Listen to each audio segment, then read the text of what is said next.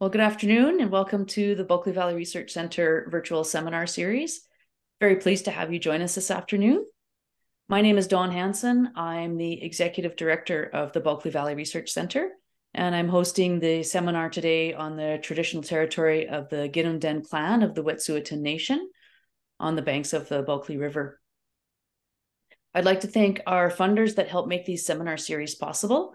It's the RBC Tech for Nature funding, Bulkley Valley Community Foundation, and the Wet'suwet'en Community Forest, and as well as our numerous members who purchase a membership, whether it's an individual or an organization or a larger support membership.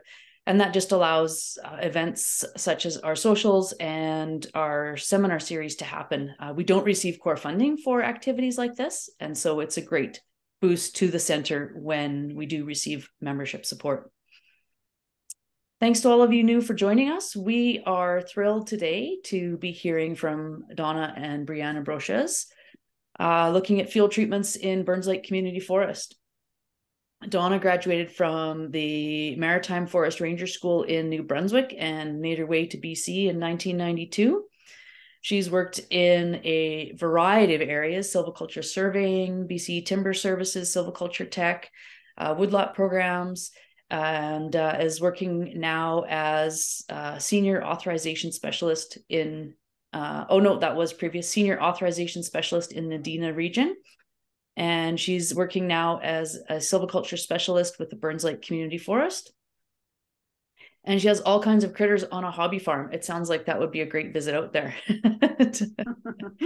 Brianna has a background in silviculture and wildfire, with years of experience running planting programs and more recently fuel mitigation projects. She's a certified wildland fire ecologist, forester in training, and starting a PhD program with the University of Alberta. And her study will focus on the operational feasibility of fuel hazard abatement work initiated by industry and will aim to improve the classification of anthropogenic fuel types. Welcome so much to both of you, and thanks for joining us this afternoon. Thank you for having us. Yeah, I had a presenter slide up, but you kind of covered all of it. So yeah, my name is Brianna Brochez, FIT, certified wildland ecologist.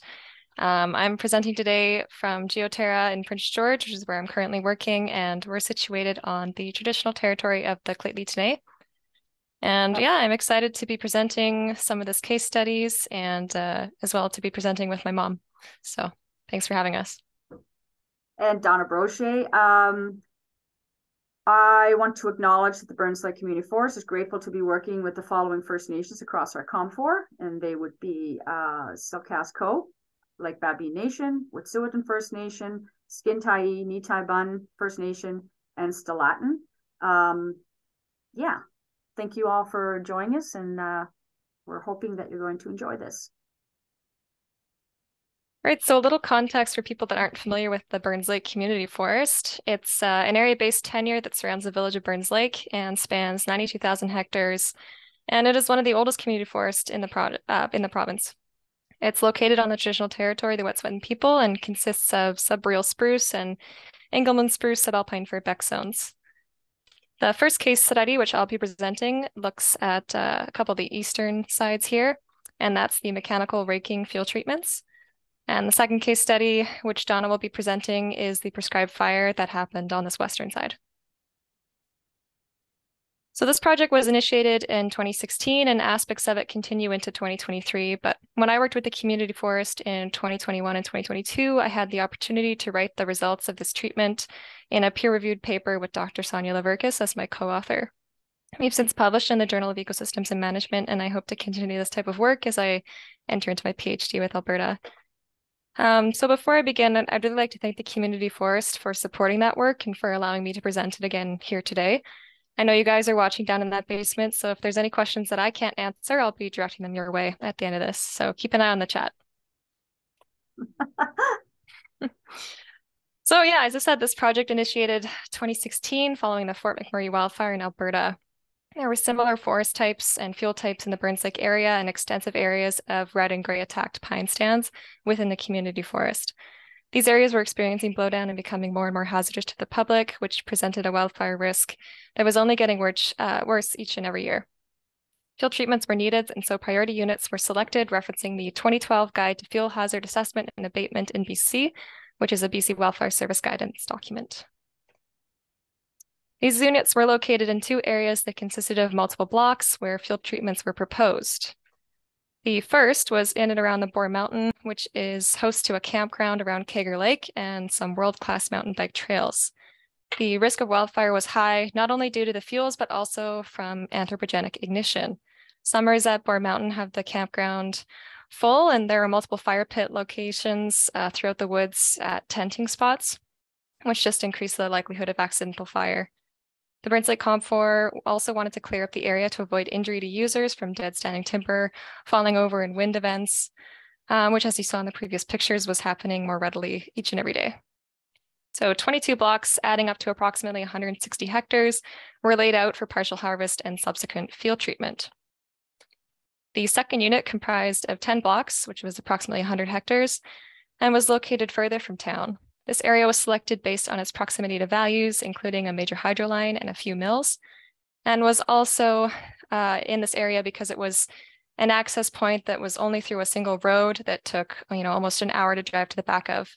If a wildfire were to ignite in this portion of the community forest, the response time would be limited to aerial suppression until crews could get back there, by which time the mill sites would likely be panicking and Highway 16 at risk.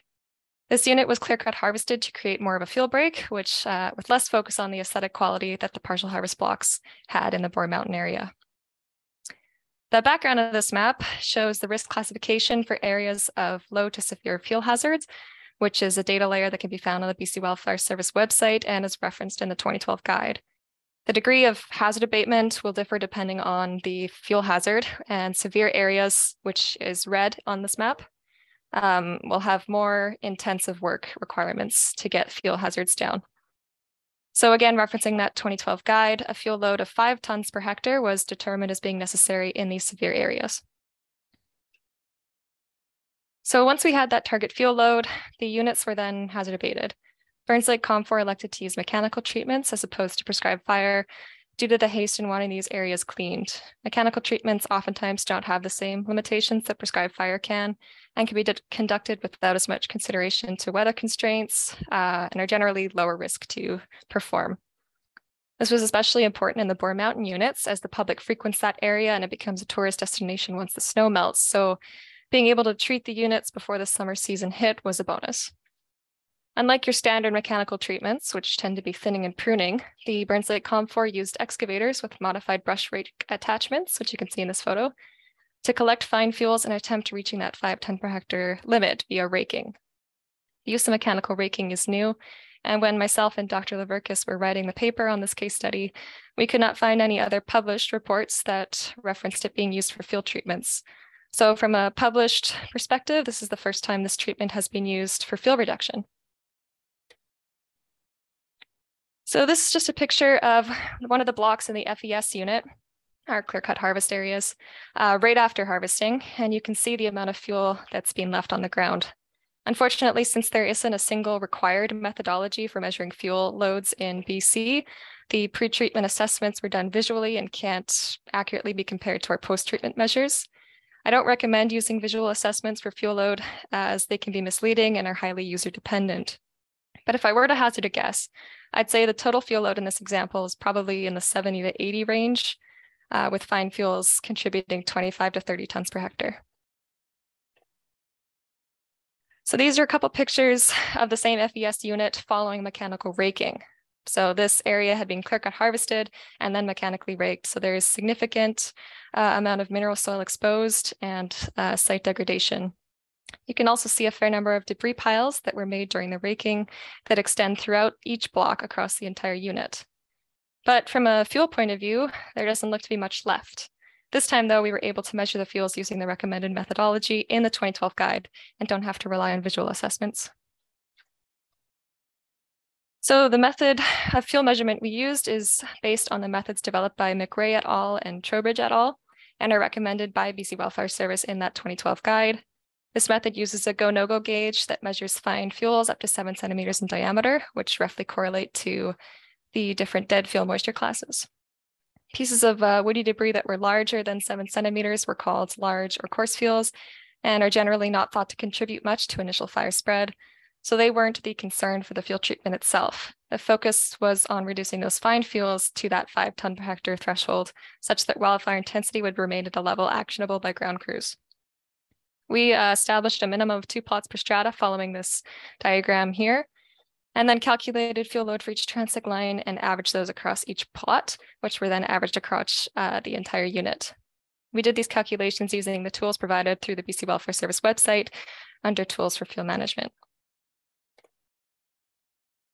So across the unit, there were 32 mechanically raked blocks, 22 were partially harvested, and 10 were in those clear-cut FES areas.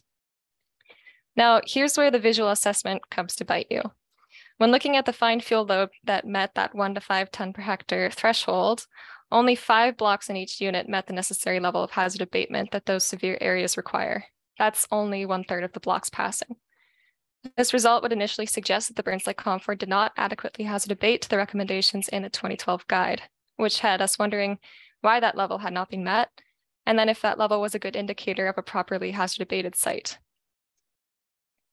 Now, our first thought was that the mechanical raking had failed. Clearly, we didn't meet that 5 ton per hectare threshold, as the average across all these blocks was 7 tons per hectare, not 5. This is close, but would require the community forest to provide justification as to why those thresholds were not met, which can be time-consuming and honestly a bit redundant if you look at the post-treatment pictures. With that amount of mineral soil exposed, surely the wildfire hazard is reduced sufficiently, which is why I don't recommend the visual assessments. Using the method in that 2012 guide, we found that enough small debris had been left across the majority of the blocks that it tallied up to 5 tons per hectare, despite being discontinuous and having no real field bed depth. So maybe this was an issue with the threshold being too restrictive. But then we looked at the post-treatment site conditions. The process of mechanical raking required operators to make numerous debris piles throughout the blocks as they worked. The blocks had so much debris on them following the harvesting that piles had to be located throughout and could not be pulled to the road. As a result, we ended up with an extensive amount of debris piles that needed burning. And because of continuous weather and venting constraints, the process of burning these piles prior to post-treatment fuel measures cannot be completed within a reasonable timeline. So we ended up in a situation where some debris piles had been burned and others had not, and others still were somewhere in between. As such, when we came upon piles that had not been burned or were partially burned during the field tallies, we stepped off of them by a meter and then tallied up the length of the pile before returning to the original transect line. This was done under the assumption that the piles would be mitigated at some point and would not remain as unnatural accumulations of fuel. However, doing this could have underestimated the fuel load we tallied, meaning the final averages may actually be higher than what we ended up with. Now, there was no way the burn site COM4 could have predicted this outcome, as there's little to no references available for mechanical raking as a field treatment. That was just another reason that myself and Sonia wished to publish this case study, so as to bring attention to some of the possible results and have a baseline for future projects to build from. So now we know what to expect and can try making changes from that point on. In addition to the piles, site degradation and mineral soil exposure are concerns of mechanical raking performed in these fuel types. As a community forest with numerous overlapping considerations, the field treatments tended to take priority and could not really account for other values, such as coarse woody debris or wildlife. For fuel reduction, mechanical raking was effective at getting fine fuel loads below 10 tons per hectare, but may not be as practical where 5 tons per hectare is required. That being said, mechanical raking is still a very viable field treatment. It just might be better suited for different post-harvest conditions. Though I lack the pictures in this presentation, the Boar Mountain units had much more vegetation come back in the post-treatment blocks, which could better account for the varying values the community forest has to balance. The cost of mechanical raking is relatively low compared to other field treatments, ranging anywhere from $1,600 to $1,700 per hectare. And can be performed by a single operator without need for a crew or other resources on standby. Mechanical raking may also be better suited when you have timely field treatments in and around more sensitive areas, allowing wildfire mitigation to occur regardless of weather constraints that tend to hinder prescribed fire. But when the weather does cooperate, well, I'll let Donna fill you in on that. Okay, case study number 2, our prescribed burn. was September 13th, 2022. That's when the fun began. This block is just outside of the WUI, and the total burn was approximately 31 hectares. The block has some visual constraints, and even though we received an exemption in this visual area, it was felt by Shifting Mosaics and Burnside Community Forests that we wanted to make an effort to protect the visual polygon as much as we could. This proved to be a task for sure, and it took up a sizable amount of our resources. We estimated we used about 50,000 gallons of water just in the top area of the WTRA in both the defending and the mop-up phase. Before you consider prescribed burning, this needs to be considered, at least we feel, at your harvest stage. It's something that when you're thinking about your harvesting, also have in the back of your mind doing a burn, if that's what you want to do. This allows for many efficiencies, such as setting up your catguard work, and you also get to deal with other areas requiring fuel-free boundaries.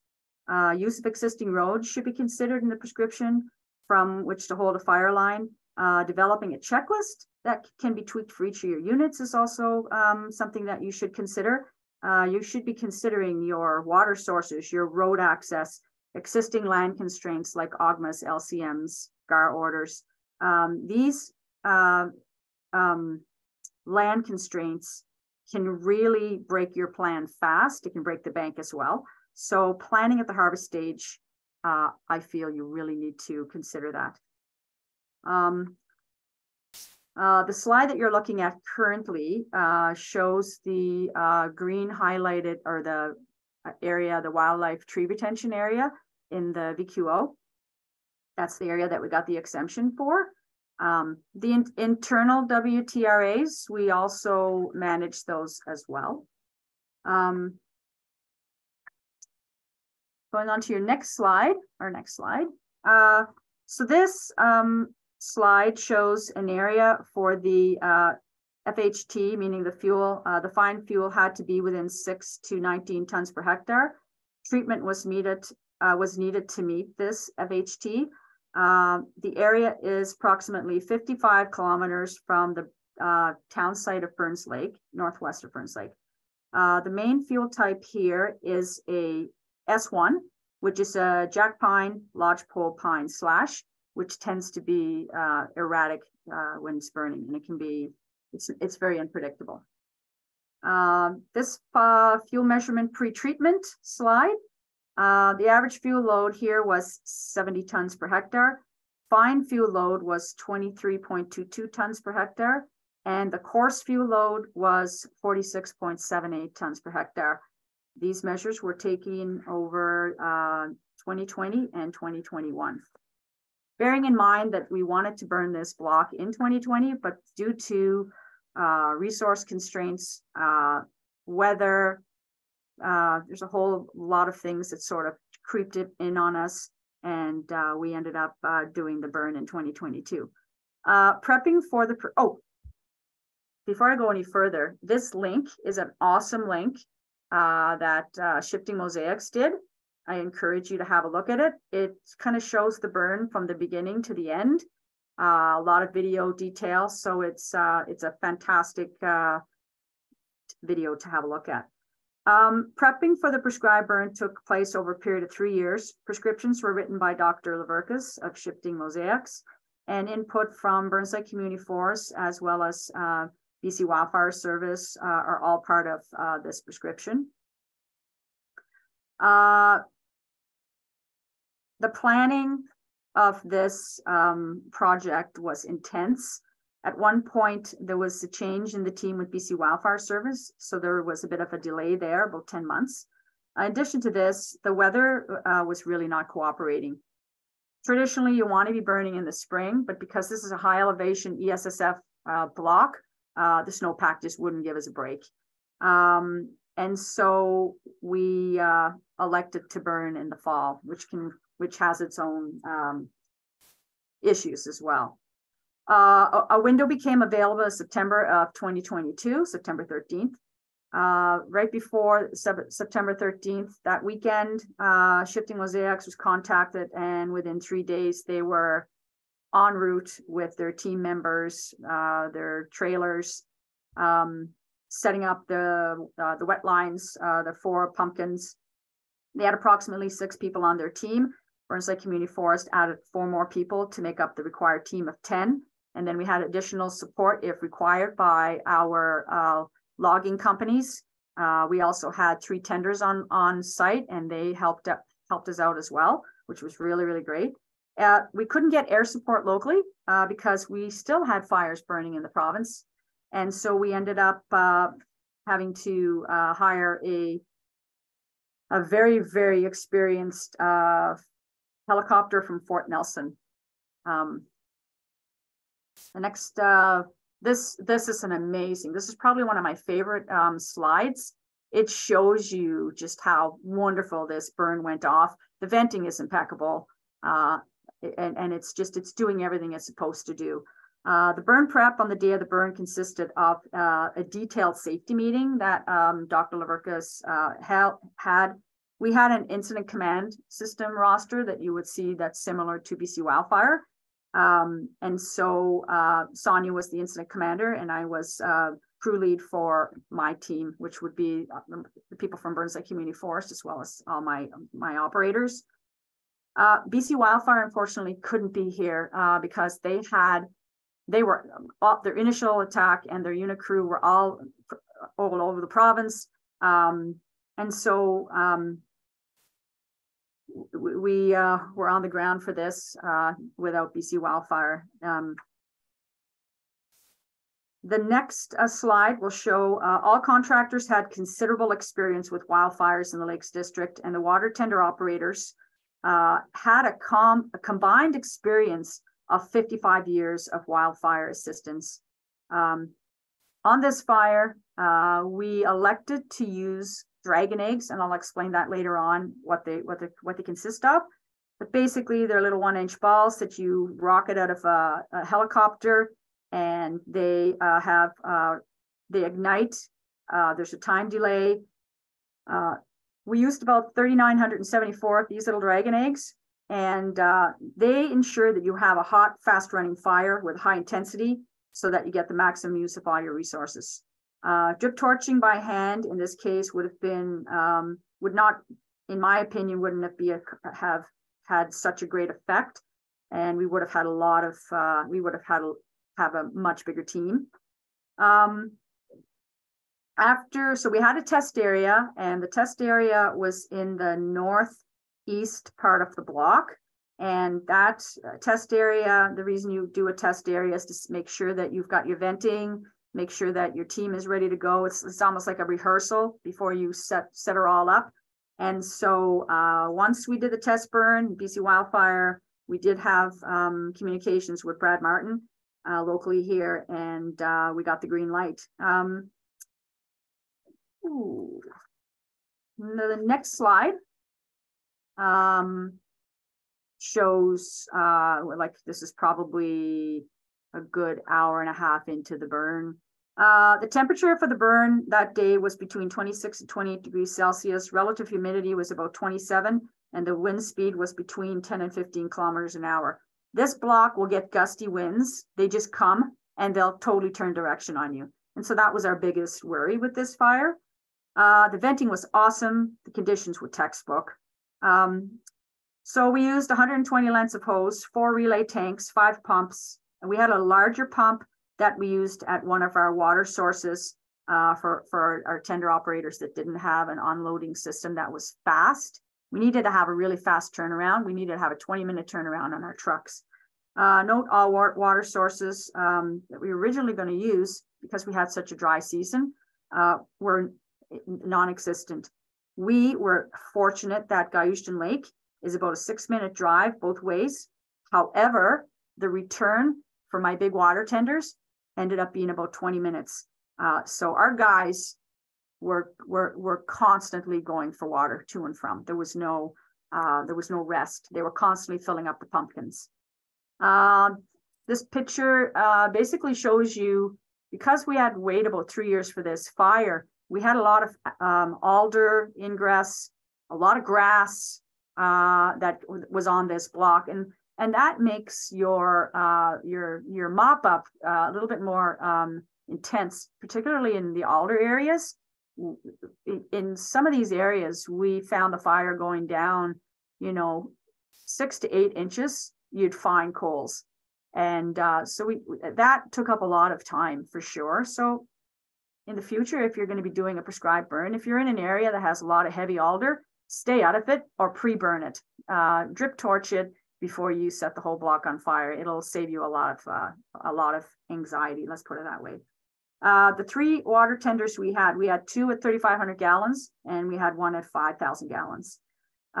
Later that night, around 10 p.m., we had a pretty good fire going, and just my gut instinct, because I've been on a lot of fires provincially. When I work with government, I was on teams, and 2017, I was on a couple of big fires. So my gut kind of had me wanting to put a cat on standby on a low bed. And so I called up one of our contractors. All of our contractors were ready for standby as it was. And so if your gut is telling you to do something, it might cost you some money, but at the end of the day, it might save you as well. This next photo, the fuel measurement post-treatment, our average fuel load in the post plots was 18.53 tons per hectare. The fine fuel load was, get ready for this, 2.59 tons per hectare, and the coarse fuel load was 15.93 tons per hectare. The average fuel reduction from prescribed fire was 51.47 tons per hectare. Fine fuels were reduced by 20.62 tons per hectare, and the coarse fuels were reduced by 30.84 tons per hectare. The average burn depth on this block was 1.2 centimeters. So these are some considerations to look at. I'm not going to read off the slide, but the biggest thing that you need to do is make sure that you're communicating. You got to communicate, a year in advance. You're talking about, your First Nations, the public, your stakeholders, and you got to keep doing that. And over the 3 years, we had to keep communicating that this was a possibility, that this was going to be done. We were always preparing our community for the chance of getting this fire off the ground, and we knew that it was going to be a really quick turnaround. Prior to burning a unit like this, we had our access had to be improved. Our guards were 3 years old, and so there was problems there because they had grown in a bit. So we also had to get water brought in. We had at one point 2 helicopters. We ended up having to get a helicopter group from Smithers to come in, kind of as backup more than anything, because we were having a lot of hot spots with our mop up, particularly in the visual area at the top of the block. Your consultation includes guide outfitters, trappers, community user groups. We also had open houses the day of the fire and through the week. And that open house was run by our board of directors, and also Shifting Mosaics had put up presentation maps, photos, and they were there to answer questions. Make sure you've got a qualified prescribed burn specialist. I can't say enough about this. You need to get a team that knows what they're doing. In particular, in this S1 fuel type that we're dealing with. Prescription has to consider unique variability that exists in each stand, including but not limited to vertical fuel strata, horizontal fuel continuity, extent of the surrounding fuel, fire weather components, topography, values at risk, and these things will be stratified out if required. Treatments are appropriate for each given biogeoclimatic zone and site series, and they consider the facts such as rate of decay for slash, shaded fuel breaks, controlling canopy density, and retaining sustainable residual species that are resilient to the post-treatment conditions, including but not limited to fire disturbance. This last slide, okay, Brianna, I'll get you to take over. Yeah, this is just our discussion section now. So our discussion topic was, which is better? Is there a better option? You know, considering fuel reduction, environmental factors, cost, planning, all of these things need to be considered. And there are pros and cons to using mechanical raking or prescribed fire. Mechanical raking was more cost efficient and required less planning. It had more flexibility of where and when it could be used, and it can be planted right away. However, the extent of the site degradation and the longevity of the treatments are unknown at this point, requiring prolonged monitoring. Debris piles were extensive and require separate treatment to remove, which adds to the cost and potentially impacts soil condition even more. Fuel reduction was also better catered to that 10 ton per hectare range rather than that intense fuel hazard threshold in the severe categories, which requires 5 tons per hectare. In the case of the prescribed fire, we had better fuel reduction and lower site deg, making it ideal for reaching the 5 ton per hectare FHT. It is also a more natural treatment that accounts for other environmental factors if it's done correctly. I'll say that twice. However, the planning process is much longer and depends on a more qualified professional input. Your team needs to be spot on. You also have to have resources. And when I'm talking resources, I'm talking about using your community of contractors, and then you've got your monetary resources as well. In both these cases, Forest Enhancement BC helped with funding with both of these treatments.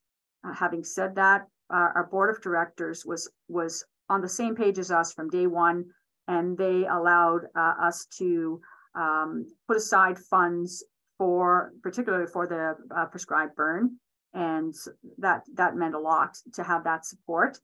The burn was an amazing success. The full block was not burned. We stayed away from the western flank of the block. We had mature timber there, so we used the roads within the block for our setting up our wet line and for defending. And our pumpkins were also placed on these roads so that the water tenders had quick, efficient. Oh, and I need to also add turnaround. These big trucks need to be able to turn around an area super fast. Backing out is just not something that you want them doing. The takeaway, water sources should be within 10 minutes of the block. Employ water tenders, the bigger the better. Employ contractors with experience. Use daily time slips. I didn't do this, I've done it with wildfire, but using daily time slips to record your resources will really help you out in the long run. I would suggest staying away from blocks that have, landscape components to them, like visuals, augmas, those sorts of things. It's just an added complexity for dealing with how you're going to write your prescription. Dr. Leverkus could totally speak to that for sure. And stay away from really rich sites like the alder sites, because there's a lot of mop up in those areas. Have resources on standby. It's going to cost you a little bit of money, but it's better to be ready to, deploy any resource at any given time. Low bed. Make sure you have a low bed on standby. A lot of people don't think about that, but low bed's really important. Remember that, in this case, it's an ESSF block with a regen delay of 4 years. Gives us a really tight time frame. And so with this block, I will be asking the local office for an exemption for the regen delay. We could plant it this year and meet it, but I don't want to plant it because of the Black Army cutworm. I'm going to plant it probably next year. I also want to see when Brianna and I did the plots after the prescribed burn, man, there was a lot of balsam seed. It was just the coolest thing I've ever seen. And so, yeah, there's, fire. People see it as being destructive, but then these seeds came in because the heat from the fire, released a lot of the balsam. So that was really cool to see. So the answer really depends on, your treatments that are going to be done, where you're going to deploy them. And the more research and doesn't even have to be research. the more people that kind of get out there and talk about their experiences, there's a lot to be learned. Yeah, we did a lot of broadcast burning back in the 80s, but a lot of that expertise is retired. And so we need to kick that flame, fan it, whatever you want to call it. Brianna, do you have anything to add there? No, I'll just summarize by saying, it depends. Sometimes the decision on which treatment is better really just boils down to the physical characteristics of the unit. In our case studies, all the units had been harvested first and then treated, meaning we had to work around post-harvest site conditions. And as Donna mentioned, like sometimes that really limits what you can do or it adds costs. So with the mechanical raking blocks, we had to deal with deactivations and improving access, but we could work around those internal WTPs and reserves more effectively. This was especially useful in those partial harvesting blocks. Whereas in the prescribed fire unit, we had to protect visual polygons and deal with those regen delays, but we could remove almost all of the debris on the site in one go rather than needing multiple entries, which was required in those mechanical raking blocks. So choosing which field treatment to use can be a decision made at the pre-harvesting block planning level. And that way, these limitations can be better mitigated, which can help bring down the cost and improve the efficiency of the project. As an example, if an area is a good candidate for a prescribed fire, access into the unit should be prolonged, should have prolonged maintenance, which might illuminate winter harvesting for winter roads. It can also better design WTPs so that they're not internal. During harvesting, a skid trail can be established around reserves to create a fire guard. Debris can be scattered across the block instead of piled, meaning processing at the stump might be prioritized. In the mechanical raking units, such as those closer to the WUI or in recreation sites, partial harvesting can be used and piles can be more strategically placed in openings or else chipped and removed from the site altogether to avoid pile burning. Access can be maintained for machinery, meaning winter harvesting might be an option because those excavators can work on winter roads. So those are just a couple considerations that we noticed in these case study, but the real limiting factor will always be available funding and a willingness for more planning, because both of these case studies do require a significant amount of that. Anything you'd like to add?